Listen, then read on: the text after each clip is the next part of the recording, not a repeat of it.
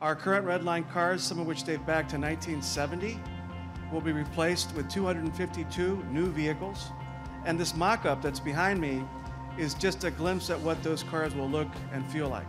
Our partners at CRC Massachusetts are designing and manufacturing every one of the 252 Red Line cars, as well as the 152 new Orange Line cars, at a new rail manufacturing facility in Springfield, Massachusetts. This is all part of a very big investment, and it's a really important investment, especially for the Red Line and the Orange Line, because they represent the two most heavily traveled lines on the rapid transit system.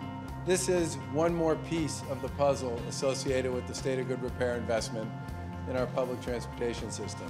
1, 2, 3. Thank you very much.